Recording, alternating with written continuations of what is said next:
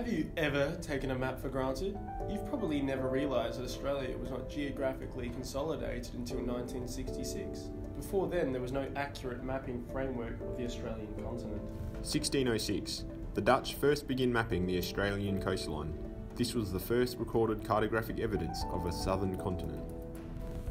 1788 to the late 1800s. Australia is colonised by the British and inland surveys begins, searching for rivers, inland seas and agricultural lands.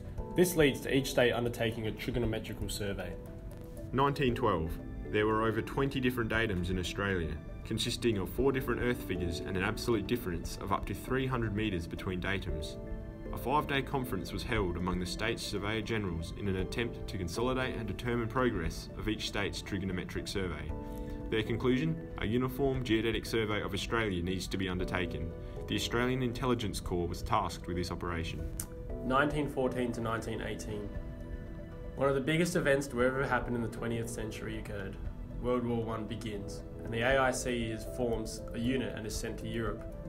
The war places a geodetic survey on indefinite hold. 1920. Returning surveyors and other servicemen commenced lobbying for creation of a civilian national geodetic survey. However, lack of authority and financial backing yet again halts the survey. 1935 to 1938. Lobbying by multiple institutions leads to the creation of the Commonwealth Survey Committee, consisting of a Commonwealth Surveyor General and representatives from each defence service. Committee provides recommendations involving triangulation and trigonometric mapping. However, continual cutbacks yet again cease progress. 1938 to 1945. Funding is constantly deferred by the federal government due to lack of perception of the value of mapping. World War II begins and it is realised how little mapping information is actually known about Australia's mainland and northern coastline. Less than 1% has been geodetically surveyed. The increasing threat of Japanese invasion leads to panic among the government, kick-starting progress. 7th of March 1945. The federal government now understands the importance of a nationwide geodetic survey. With the approval and finally funding being given, the National Mapping Council is created. 17th of September 1945. The National Mapping Council's first meeting is held, concluding that the completion of the geodetic triangulation is of the utmost importance and should have A1 priority. 1951 to 1965. Triangulation of the continent begins on the Eyre Peninsula and Bass Strait using the veiled Herbrug T2 theodolite. 1965 to 1966. Fieldwork for the primary Australian Geodetic Network was completed in 1965, comprising of 2,506 control points throughout Australia. It was computed in 1966 using a least squares adjustments to form the Australian Geodetic Datum 1966 coordinate set. The Directorate of Overseas Surveys Great Britain states, "The Australian Geodetic Network, a great part of it completed in 10 years, must always be historically considered one of the survey wonders of the world."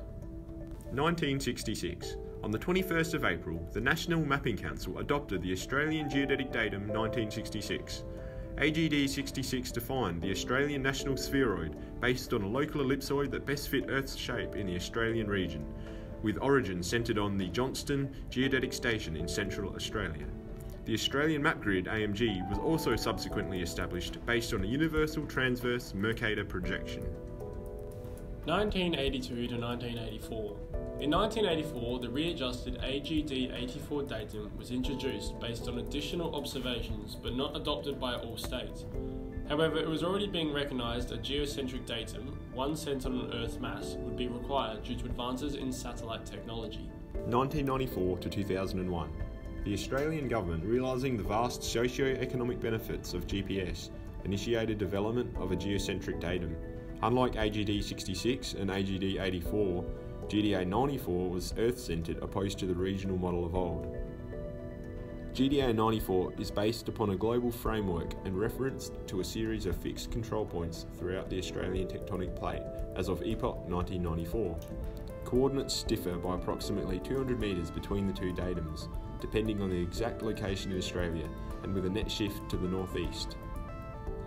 GDA 94 initially coincided with WGS 84, the basis for GPS control, relative to the worldwide International Terrestrial Reference Frame upon which WGS 84 is based. However, the two are slowly diverging by 7 centimetres a year due to movement of the Australian plate. While this does not affect relative measurements within the datum, raw absolute GNSS measurements in the WGS84 system rely on a transformation to convert to GDA94. By 2001, all states had adopted GDA94, which was utilised until early 2019 when the static GDA 2020 datum was introduced. GDA 2020 is based on ITRF 2014 at epoch January 1st, 2020, resulting in an approximate horizontal shift 1.8 metres northeast due to the movement of the Australian plate. However, without the foresight and persistence of countless individuals, Australia's world-leading geodetic network would never have existed.